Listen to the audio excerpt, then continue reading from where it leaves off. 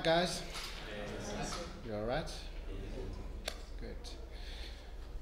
First things first, I just want to say, it looks like you read the mail that went out, hey? You guys look great today.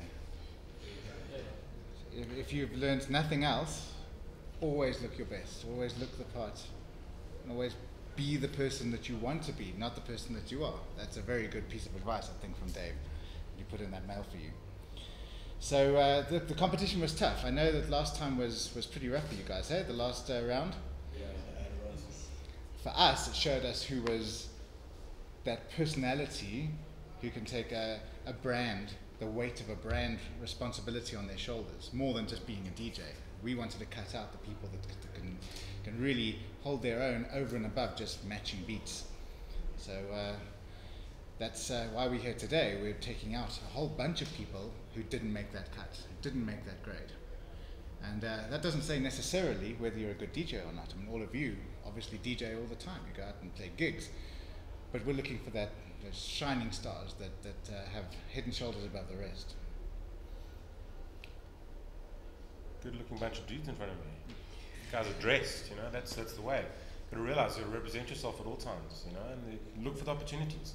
You know, if you want a clothing sponsor, you want a watch sponsor, you want a whatever sponsor, you have to be the person that they're going to put those clothes, watches, caps, whatever on.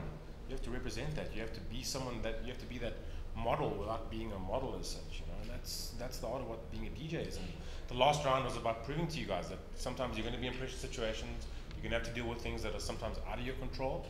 You're going to have to sell it, and you're going to have to work it, and you're going to have to present yourself, and you're going to have to still be who you are. And I think the important thing also is, I mentioned it in the mail that went out to you guys, develop a voice, develop an identity. You know, an identity is what sells to people.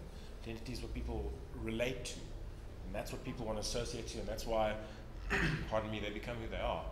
But that being said, you know, this is a competition, and we have to cut guys, and we have to get rid of guys. And out of everyone you saw outside today, less than half of you guys are going to make it through. That's the reality of the situation. That's what's so tough about it. But you guys are all here, you're all committed. Hope you've all prepared. You all look the part, and that's the important part moving forward. But realize, for some of you guys, this is just the stepping stone, and some of you guys, this is the big step up, and that's what you guys need to take into account. So, with that being said,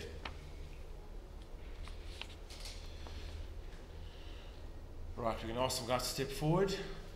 We're going to make cuts from there. We'll announce which group has made it, which one hasn't. Jabulo, step forward, please. Just take one step forward.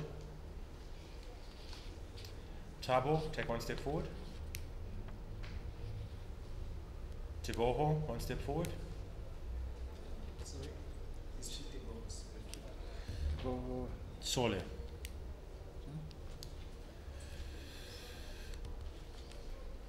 Tato, step forward.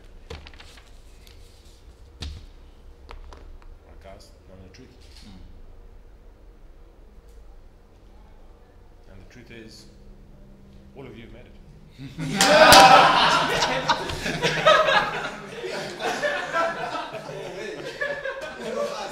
Everyone's made it.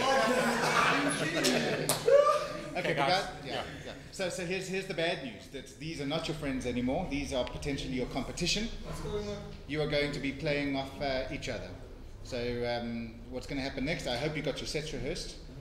Because literally, as we go, we might even stop you a minute into the set and just say, right, that's it, you haven't cut it. So, and you'll be going home. So half the people will be going. So you've got to bring your A game. So you can celebrate for now, but in a few minutes we're starting, and it's A game stuff. Impress us, entertain us, guys. That's what we're here for. Well done.